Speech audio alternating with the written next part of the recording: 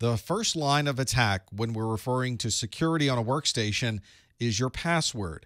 You want to be sure your password is not a single word or that it's not an obvious password that may be associated with you. You also want to consider making the password something very difficult to guess. You may want to include uppercase and lowercase characters in the password, and you might also want to use numbers and special characters. Many people will use normal words, but they'll use special characters to replace some of the letters. For example, instead of a letter O, they'll use a 0, or instead of the letter T, they'll use a 7. The attackers already know that people do this, so as they go through their dictionary attack, they will already perform this substitution to see if you've done the same thing with your password.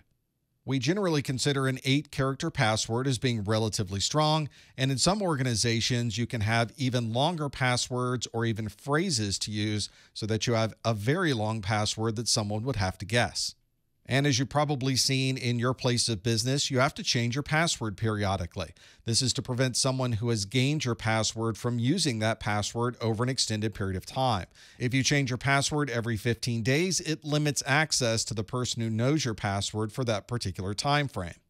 You'll also notice that the system that you're using will remember your password history.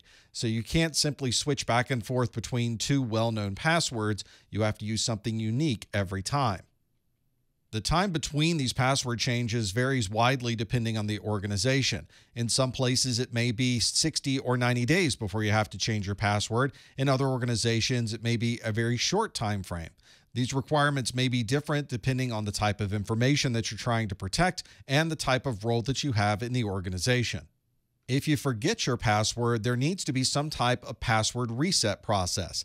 The important thing is that you don't make this process very trivial. This is a very popular attack vector for the bad guys. They know that they can circumvent your password by making the administrators change the password for them. So you want to have some way to verify that the person who needs the password changes is really the person who owns the account. Many organizations will also require that your system have an automatic lock after a period of non-use. This prevents somebody from walking up to your desk when you're not there and using your workstation and having access to all of your files. This would usually integrate with your login credentials, so to unlock your screensaver, you simply use the same username and password that you use to log into your system at the beginning of the day. In Windows Vista and earlier versions, there was a feature inside of Windows called Auto Run.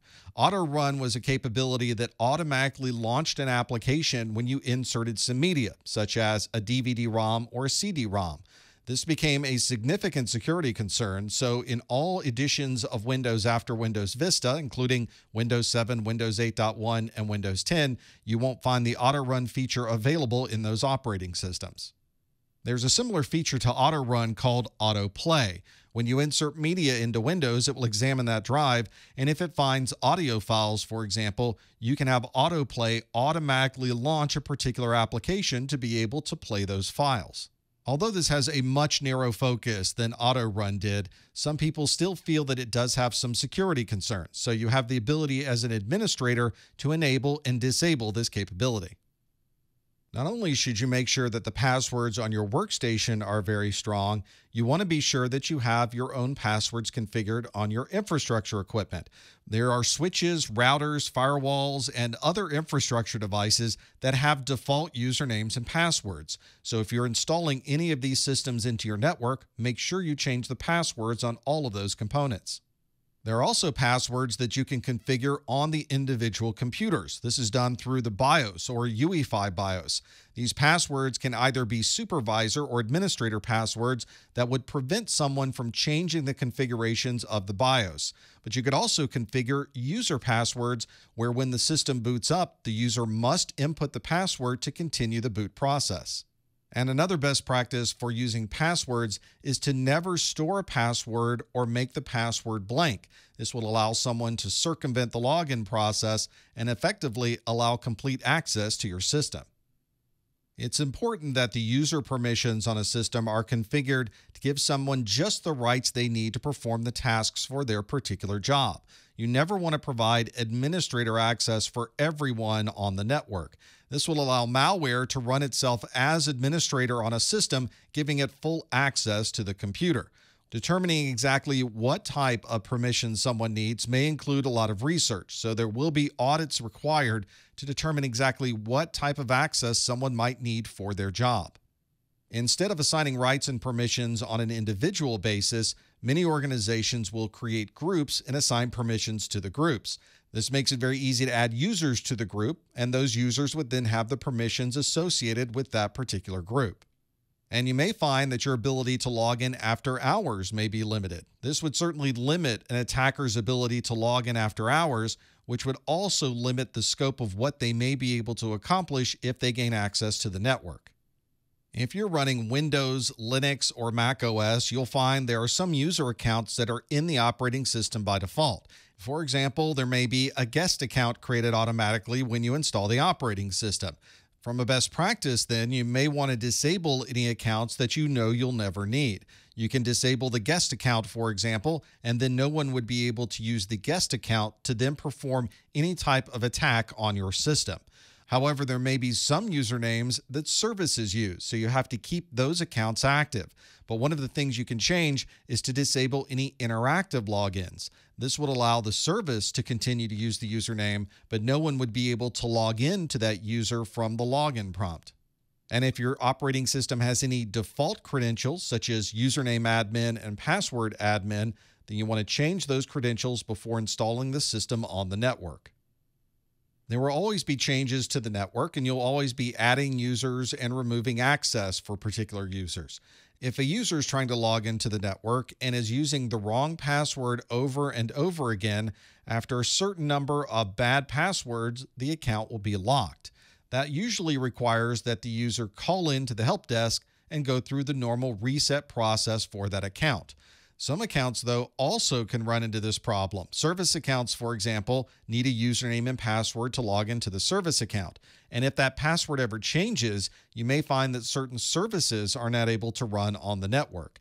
Some organizations will disable this lockout process for service accounts, or they'll have a different process for changing the password so they don't run into any problems with the service account not being able to log in.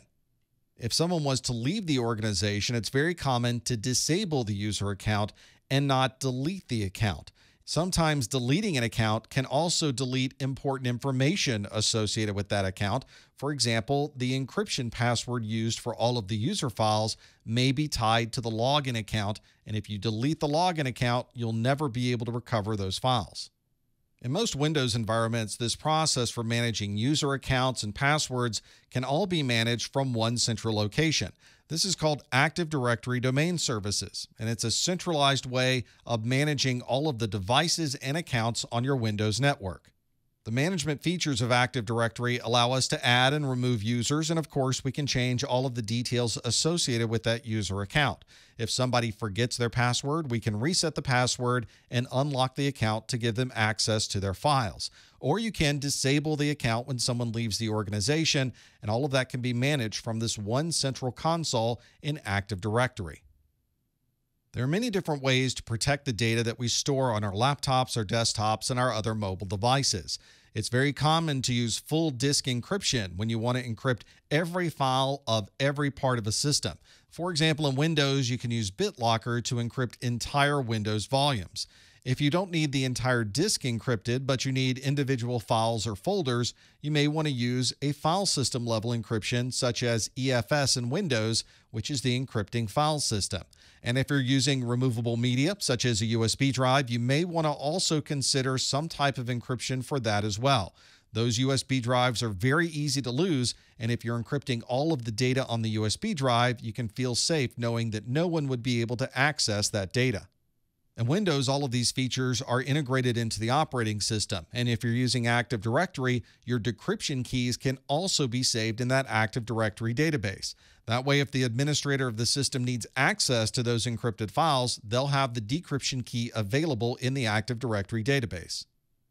And one of the best things that you can do to keep your system safe is to always update and patch your operating system and your applications. There are security updates and stability improvements released in Windows every month, so you want to be sure that you at least have the latest version of Microsoft's updates. If you're using Windows at home as a standalone computer, then the update process is built into the operating system. In larger environments, you may want to have a staggered upgrade process where the IT department can test the patches, make sure those security updates are working as expected, and then deploy those updates to everyone else in the organization. Many third-party applications will also have their own built-in updater within the app. So when you launch the application, it checks to see if an update is available, and then it puts a message on your screen to ask if you'd like to update now or if you'd like to update at some other time. The hackers are very good at creating exploits as soon as these vulnerabilities are announced, so you want to be sure to update your system as soon as these security patches are available.